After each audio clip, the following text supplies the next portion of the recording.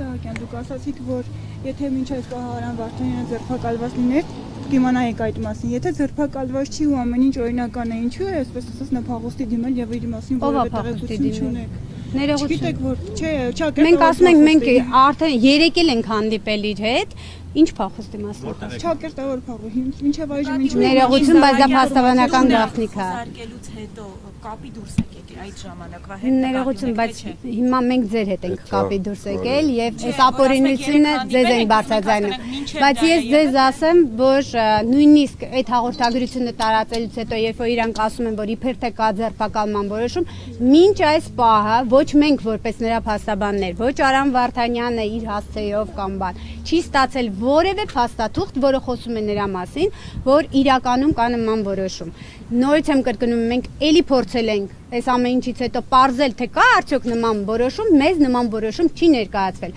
Ուստի ես վստահ եմ, որ կամ նման որոշում մինչև այս պահը նույնիսկ չի գրվել, այսինքն իրանք տենց որոշել են, որ մի հատ ձերբակալման որոշում գրեն, որ այս իրավիճակից դուրս գան, որովհետև փաստաբանները այսքան ժամանակ լուռ էին, բայց հիմա արդեն այս իրավիճակում որոշել են ցույց տալ, թե ինչ ապօրինություն է կատարվել։ Նրանք միգուցե հույս ունեին, որ այս ապօրինությունը չի բարձրաձայնվի։ Երբ որ իրանք հասկացան, որ բարձրաձայնվում է, որոշել են, որ այդպիսի որոշում պետք է լինի։ Ես վստահ եմ, որ երևի մինչև այս պահը այդ որոշումը նույնիսկ գրած չի։ Ինչ-որ ենթատեքստ տեսնում եք, կամ ընդհանրապես նպատակավորն է, ինչ են ուզում Արամ Վարդանյանից։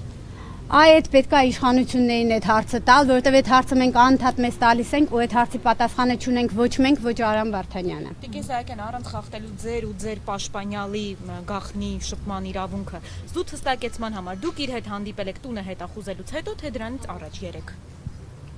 Եվ առաջ, եւ հետո։ Տարիներ առաջ ապացուցվեց, որ քննիչը դեպքի վայրից, կողոպուտի դեպքի վայրից վերտու հեռախոսը գողացել էր եւ դա ապացուցվեց գլուխ չգովամ նաեւ իմ կադրերով հիմա պարոն Վարդանյանի բնականից կատարված գողությունների փաստով ոսկե շղթաբան չեք դիմելու առանձին եւ եթե դիմեք այդ գործը գնալու է ՀՔՑ իսկ այսօր բոլորը գիտեն ՀՔՑ-ն մենակ իր Մեսյան արած Քոչարյանին փակեց ու քաշվավ գրավ Մի բան ասեմ, որ կարծում եմ ոստիկանությունը պատահական չի, որ DVR-ներն է տարել տան, որովհետև տան DVR-ները տանելու որևէ նպատակ բնականաբար չկար, եթե անձը ուղղակի ուզում է ձերբակալվի, իրանք եկել են անձին ձերբակալել, տան DVR-ները տանելու նպատակը անհասկանալի է, բայց ես հասկանում եմ ինչու են նրանք տարել, որովհետև այն գազանությունը, որը կատարվում էր գիշերը այստեղ, այդ գազանությունը բնականաբար այդ տեսագրվել է եւ կան այդ DVR-ներում։ Մենք պահանջելու ենք, հասկանալու ենք նախ եւ առաջ, ես վստահ եմ, որ մենք հաղորդում կտանք հանցագործության մասին,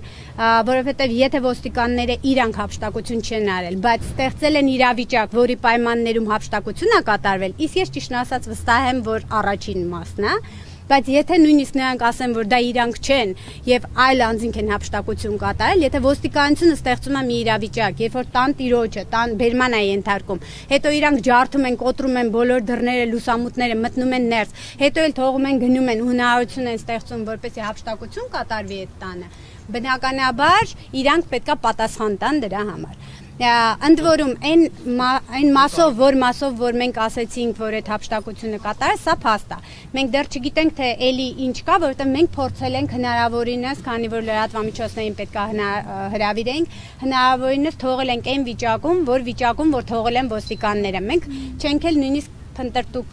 տեսնենք, թե էլ ինչ են տարել, այսինքն փակ տարածքների։ Բացի DVR-ը, որ ասացիք ոսկեթը շղթան բացակայում է, ձեզ այդ մասին ով տեղեկայեց, որ դուք չգիտեիք, որ բնականաբար տան բնակիչները։ Իսկ կներեք այդ հափշտակության մասով դուք եւ բնականաբար մենք էլ դրա մասին տեղեկացված ենք եւ մենք ունենք ապացույցներ։ Դուք մտածում եք, որ ներխուժած ոստիկաններն են հափշտակել այդ ամենը, թե ինչ որ այլ մարդ կարող է։ Գիտեք, մենք կատարել ենք տեսանկարահանումներ այն ժամանակահատվածում, երբ որ ոստիկանները գտնվել են ներսում, այն բանից հետո, երբ որ ոստիկանները հեռացել են, համենայն դեպս մեր տեսադաշտում չի եղել մարդ, ով որ մտել է ներս։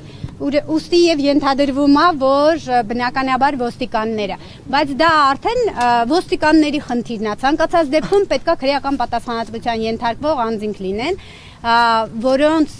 գործողությունների արդյունքում հափշտակությունը կատարվել է։ Թե դա անպտության արդյունքում Մարդկանց տարել են, հա, ու առանց պահպանելու թողել են, գնացել են ու դրա հետևանքով է տեղ ունեցել, դրա համար էլ միևնույն է իրենք են այն